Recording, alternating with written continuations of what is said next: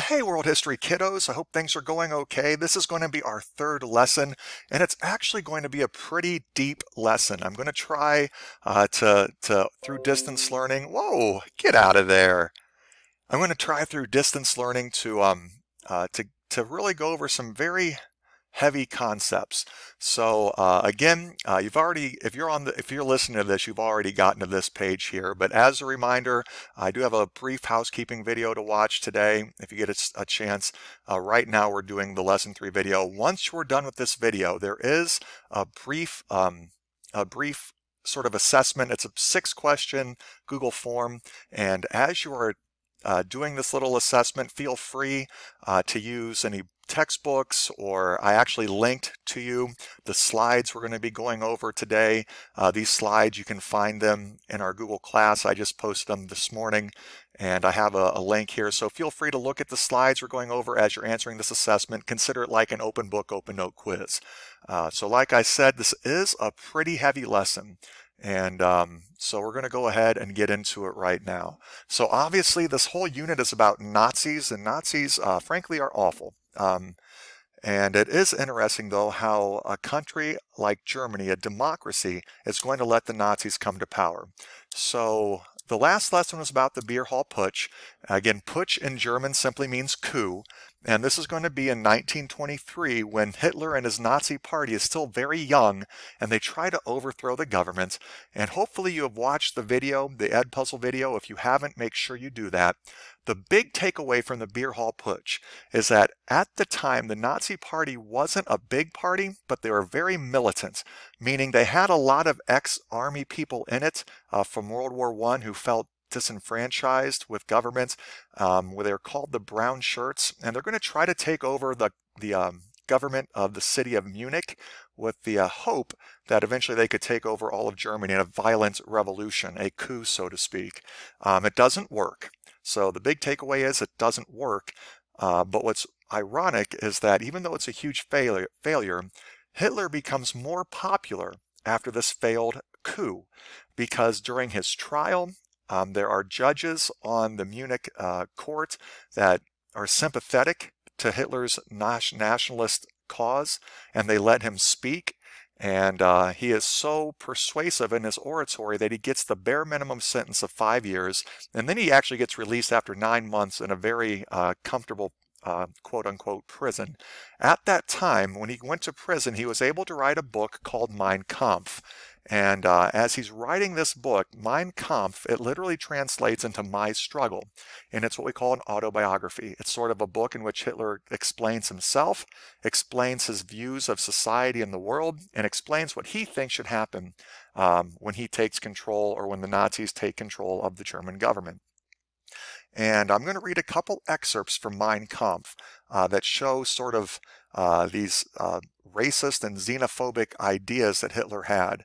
And I'm not going to read them necessarily word for word, but essentially what Hitler is going to say, he is going to say, we are experiencing terrible economic crises right now here in 1923. It's again shortly after World War I. There's hyperinflation, and the country of Germany feels embarrassed by the Treaty of Versailles, and he is going to say that it's not the fault of the Germans that all these bad things are happening.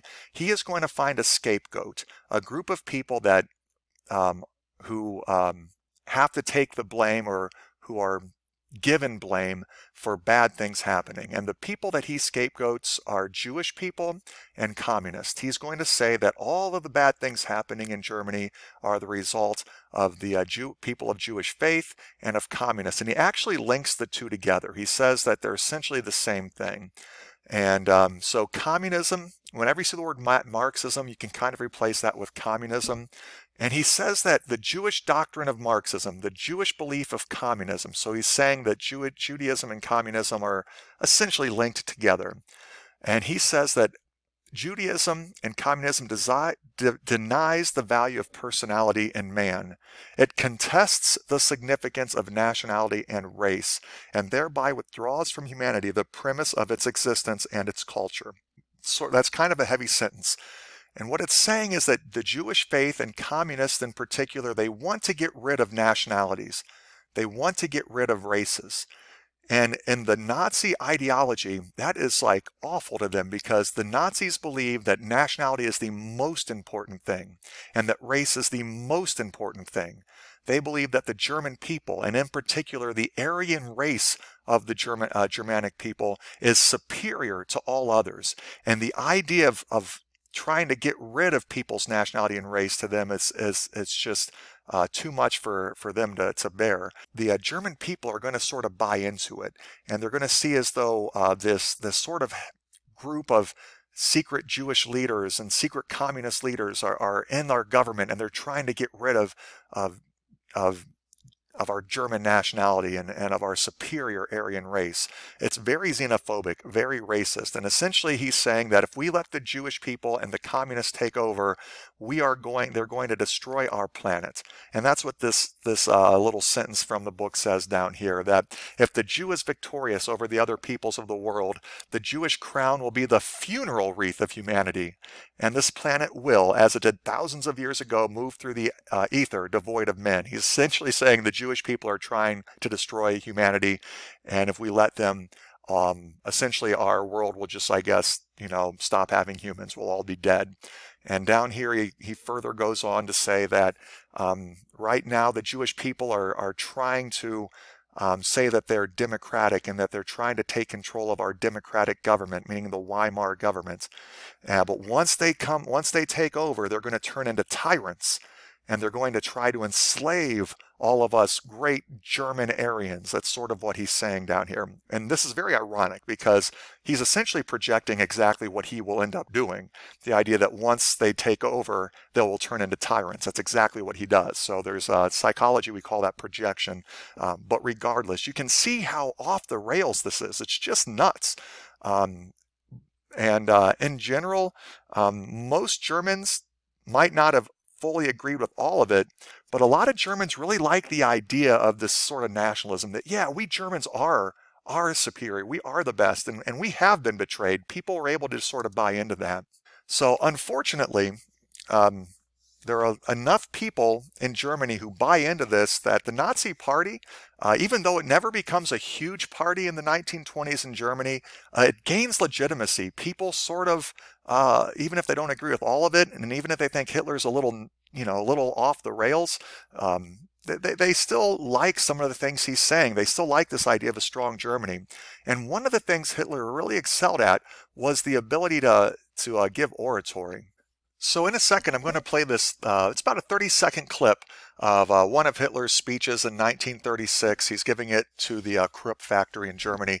And what you can see is that he is very vocal and bombastic in his presentation. He waves his arms. It's sort of like a spectacle, very similar to, he models himself a lot after Mussolini in Italy at the time. And you need to remember that back in the 1920s and 30s, there wasn't television really. There were movie reels, but there wasn't television. So if you really wanted to hear someone, you kind of had to go see them in person. And when you would see Hitler in person and hear him, either on the radio or in person, he was impassioned. And it was just someone that people naturally were drawn to. So we'll go ahead and watch this just so you get an idea of what Hitler was like when giving his speeches. And where did it just go? Okay, let's do that again. Du meine Arbeit für richtig hältst, ob du glaubst, dass ich fleißig gewesen bin, dass ich gearbeitet habe, dass ich mich in diesen Jahren für dich eingesetzt habe, dass ich anständig meine Zeit verwendet habe im Dienste meines Volkes. Gib du jetzt deine Stimme ab. Wenn ja, dann tritt für mich ein, so wie ich für dich eingetreten bin. And so there you can see, I have no idea what he was saying, but my heavens, was it impassioned. And you can kind of see why people might be drawn to that. And then when you'd see him on film reels, sort of just this almost this man possessed with energy, he became someone that German people sort of would admire a little bit. So like I said though, after he gets out of prison, he is going to try his best to get the Nazi Party to grow. And in general, the Nazi Party does grow a little bit more after the Beer Hall Putsch. They do gain a little bit more influence and power. And one of the things Hitler does to do that is he sort of tries to make the Nazis, he distances himself from the brown shirts of the Nazi Party. The brown shirts were sort of the militant part of the Nazi Party that would engage in violence and thuggery. And instead he tried to use more political means, like trying to win elections and stuff like that, with some leaders like Hess and Himmler and Goebbels and Göring, which we'll go over later. And in general, he had a little bit of success in the 1920s, but it really wasn't a huge victorious party. It wasn't like a major player in German politics through most of the 20s. But as you know, in 1929, that all changes. In 1929, the Great Depression hits, and as you remember when we discussed earlier, it hits Germany harder than almost any other country in Europe. And so people in Germany, they're sort of knocked right back to square one, just like what they were after World War I. They're hungry, they're starving, they're desperate, they're poor, and when people are fearful and hungry, they typically look for some leadership. They look for someone who they think can get them out of problems. And in particular, they don't want complicated answers or complicated solutions. When people are met with, a lot of immediate problems, they want immediate answers. And the Nazi Party, they gave that immediate answer. They said, hey, you want to know why things are wrong? It's because of the communists and the Jews. That's why things are wrong. Hey, and if you elect us, we are going to turn Germany great again. We are going to make Germany an amazing country. And the people of Germany are going to start to really buy into that more wholesale than they were before. I do want to do a real quick application of this to today. Right now, we are in the midst of very scary times, very anxiety producing times. And I know there's a lot of fear, there aren't a lot of answers, and the solutions seem very complex. The reasons for all what's going on economically and in terms of the medical biology behind this virus are very complex. And unfortunately, it's in these moments of fear that sometimes we look to simple answers that cause some disturbing problems. And so one of the things that's been happening in the news I've noticed is that we're starting to blame the Chinese people for this virus. We're starting to call it like the Chinese virus or some stuff like that. Now the virus, from what we know, did start in China, but the idea of blaming it on Chinese people or people of Asian descent, it's not Nazism per se. It's not quite the same thing as scapegoating the Jewish people for the German problems, but it's a step in that direction. I've been reading stories of a lot of Asian Americans who are having things thrown at them, who are being sort of verbally assaulted because people are, for whatever reason, they believe that the Asian people, that the Chinese people in particular, either engineered this virus or somehow helped to carry or have made this virus more contagious or something. And again, that's just simply not accurate. This virus attacks anyone from anywhere. It doesn't matter their race, it doesn't matter their religion, it doesn't matter their ethnicity. So let's think long and hard before we start doing that. It's no different than a couple years ago. There used to be a virus called the swine flu. It started here in America because of some of the terrible conditions that our livestock live in. And we didn't call the swine flu the American pig virus, and it's not like Americans were trying to propagate some world disaster. So when you see and hear this idea, well, let's blame the Chinese for this, that's scapegoating a little bit. So be careful of that. It doesn't necessarily mean, obviously, the virus did start, as far as we know, over in China, but it's not a reflection of the Chinese people, and it sure as heck isn't a reflection of American citizens who are of Asian descent. So a little public service announcement there. I just wanted to show there are some links between Germany as it turns into a more xenophobic nationalist state and things that we in our own lives do today. And again, I'm not saying anyone's a Nazi or anything like that, but it's a step in that direction we got to be careful of. So again, after the Great Depression, the Nazis are going to become more and more popular because, again, the German people are just going to sort of turn to this Nazi ideology as a simple answer for complex problems. And they're going to win a lot of the seats in what's called the Reichstag. This is the German word. Essentially, it's the Reichstag is what we call the German parliament. It's their legislative body. It's what makes laws in theory. It's similar to like our Congress, like we have a House of Representatives and a Congress. It's similar to that. And so the Nazis are going to win a large number of seats in the Reichstag. And because the Nazi Party became so popular in the 1932 election, the president of Germany, President Hindenburg, is going to try to create a government that gives the Nazis a lot of say, with the hope that it will calm down the German people, that everyone can work together, Nazis and non-Nazis alike, to try to figure out some answers to the economic problems that they were facing.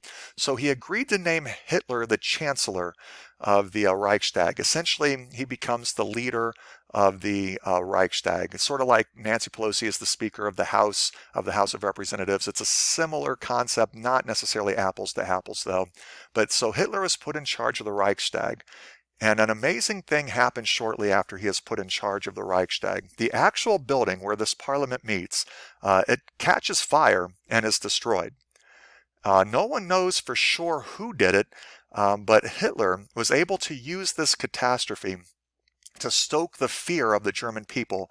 And essentially, he and the Nazis and a lot of the members of the Reichstag, aka the German parliament, they blamed the entire thing on communists. They said that they were communist terrorists essentially in Germany who were trying to destroy the German Republic. And so what the Reichstag did, because they were so worried that there was this, all these communists and all these enemies of Germany all over, they decided to take drastic actions, and they passed the Enabling Act, which essentially said, Hitler, do whatever you have to do, but we're going to give you every power that we can so that you can stop these enemies of Germany. You can stop these communists.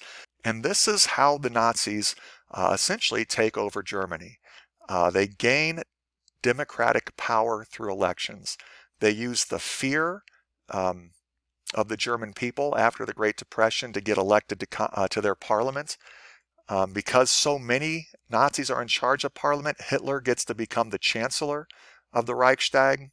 And then he uses a national catastrophe to take control and complete power with the will of a democratically elected parliament, mind you, to take complete power. Shortly after the Reichstag fire, within a year or so, President Hindenburg dies, and Hitler essentially says, well, we don't need a president. I'm just going to be the supreme leader. I'm going to take over. And that's when Hitler essentially, for lack of a better word, became the supreme leader, the complete controller of Germany. And so the last thing I want to show you, the American, or I should say the Smithsonian Holocaust Museum has a little bit of a 60-second video about the Reichstag fire. It does a nice job of really explaining the fire a little bit and what the results of this fire was. So we'll watch this together.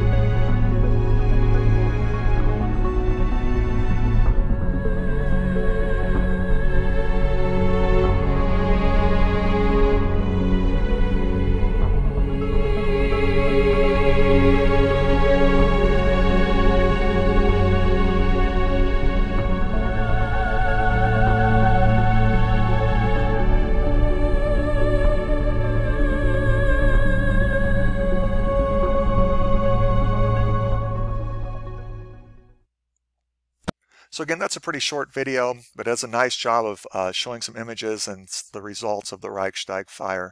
And so that pretty much wraps up our lesson today over the rise of the Nazis in Germany. Like I said, it's a pretty deep lesson. And about once or two times a week, I'm going to try to do some of these deeper dives in our history classes. Once you are done with this, again, if you go back to the actual lesson plan, I do want each one of you to take this real quick assessment, and you are more than welcome to use your slides. Consider it open book, open note, and just some pretty quick questions to make sure you understand the main points of the today's lesson, and then a little bit of a feedback question as well. And that pretty much wraps it up. So again, I hope everyone's doing all right. Tomorrow I have at least a quick housekeeping video. Probably won't do too much more in terms of content. I think today was a pretty good day to leave it on for now. And yeah, that'll pretty much do it. I hope you guys are doing all right, and girls, hope everyone's doing all right. Hang in there. We're going to get through this. And if nothing else, don't look for simple answers. Let's not be scapegoating people for the situations that we find ourselves in. Let's do the best we can, listen to the experts, and we'll make it out of this okay. Have faith in each other, have faith in humanity, have faith in your fellow man. All right? I look forward to seeing you tomorrow, and I'll talk to you later. Bye.